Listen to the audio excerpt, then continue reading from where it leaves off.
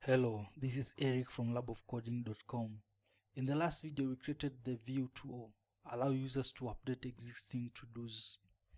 However, for now, if a user updates a to-do, they're just redirected to the index view without being told anything, without any notification telling them that they have successfully updated the to-do. And it's the same case even for when a user creates a new to-do. When they have created it, they will be redirected to the home page without any notification. So in this video we are going to introduce the Django messaging framework, which is what you use to add notification messages to your request objects, which can be displayed to the user. They are also called flash messages. So Django has a messaging framework, which is what you use for that purpose. If we go to the list of our installed apps in the settings.py file, you'll find that one of the apps that comes installed by Django is the django.contrib.messages. So this is the application which adds the messaging functionality. So it has several methods that you can use to add messages to your request object, and then you can display them in the templates. So there are several message levels that you can add. There is a debug, there is an info, success, warning, and error messages. So for example, if an error happens, you can add an error message. If you want to warn a user, you can add a warning. If it's success, you can give a success message and so forth. So let's do that, and let's add a message. When a user successfully updates or creates a to-do, let's add a notification telling them that the action was successful. So in the to-do create view, after the form.save method, meaning that the save was successful, we can add a message telling the user that the save was successful. So first, let's import the messaging framework. So let's say from django.contrib import messages, which is the messaging framework, and it has several methods that you can use. So if you want to add a success message, you'll say messages.success. If it's a warning, you'll say messages.warning, and so forth. So in this case, because this is the operation was successful, we'll say messages.success, and this method receives the request object as the first argument, and then the next argument is the message that you want to display or to add to the request. So we'll say the to-do was created successfully, and then let's have the same in the update and say the to-do was updated successfully. After adding the messages, you'll have to display them in your templates. The best place to do that is in the base template, so that they can be displayed in all the child templates. So we will do that just above the main block element, main content element. So let's change the syntax to Django. So usually when you add messages, they are added as a messages list in the context object, and you can access them in your templates. So we will do a check first and check if there are messages that have been added, and if they are there, we will loop through the messages. So let's say for message in messages, we will display the message.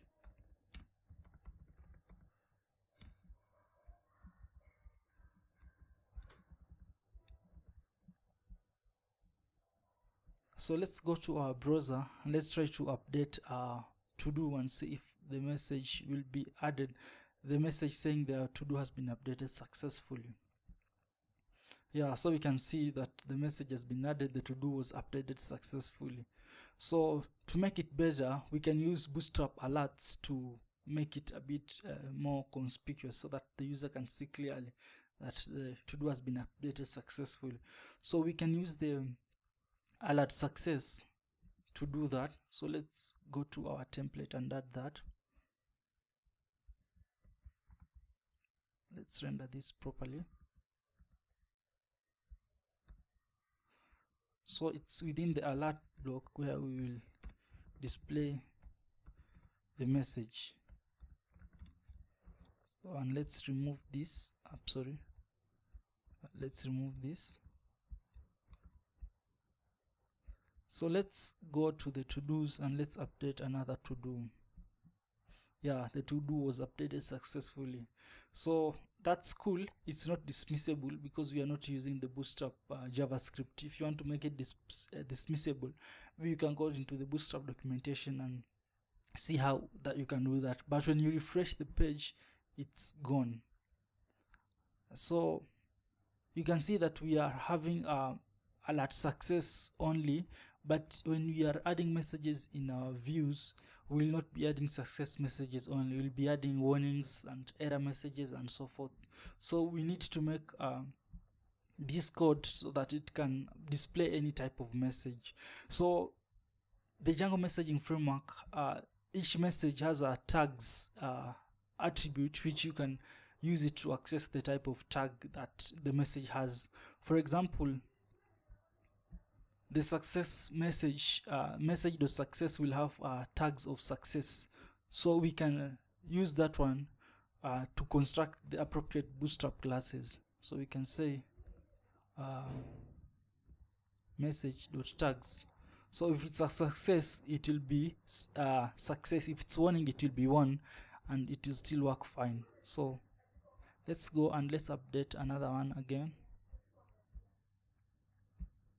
Yeah, so you can see that it still has the success message which we've got from the message.tags element. But one small caveat, if you look at Bootstrap, when there is an error, it will display alert danger. But in our case, the tag will be an error, so that one will not be displayed properly. For example, let's change quickly in the update view. Let's say that's an error message. Let's go back and let's update this. You can see that there is no highlighting, and if you look at the class, you see that it is alert error, but for Bootstrap it's an alert danger, which is what they use to show that an error has occurred. So we can add an if conditional to do that for us in the template. So we can say let's say if the message.tags is equal to an error, the one that we get from the messaging framework, we will have the class danger.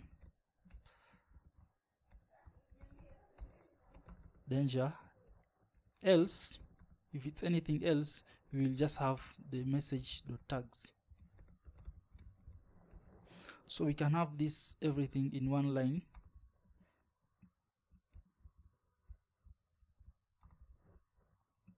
Let's copy that one. Oops.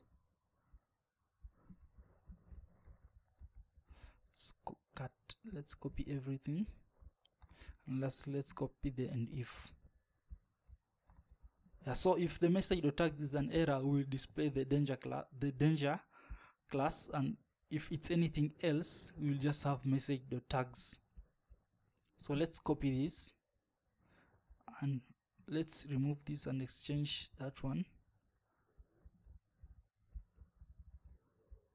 So you can see that you can use the if conditional to control the classes in your HTML that you are using. So I hope that is well. So let's go back to the browser and let's update another one and see if the class error will be displayed properly. Yeah, so you can see that it's now using the danger class. We can go back to the views and change this one to success. And let's try another one. Let's save. Yeah, it's success. If you refresh, it's gone. When you add messages to your templates, the messages will be displayed on the first template that has the messages rendered. So because we are having it in base, it means that when we redirect to the index view will be having that the messages and they will be displayed. But if the index page did not have this message displayed, they will be displayed in the next template which has them displayed, which can be a bit confusing. So if, for example, you have another page which does not inherit from the base which has these messages, you'll have to manually copy that one to that template. So instead of having these messages here, we can have them in a separate template and include it here. Django has a concept known as includes, so you can have various snippets of HTML which you can add in other HTML templates, and they're usually put in a directory in your templates known as partials or includes. For now, let's just use partials. So within this directory, let's create a new partial which will contain the messages. So that will be messages.html, and let's have this one in that template. Let's save that one, and in our base template we can use the include tag to include that. So we'll include the part will be main partials messages.html. So let's save that one. So you can see that you can include this one here or in another place that you want to include it, but because we're including it in the base template, there is no need to include it in the others because they are all inheriting from base.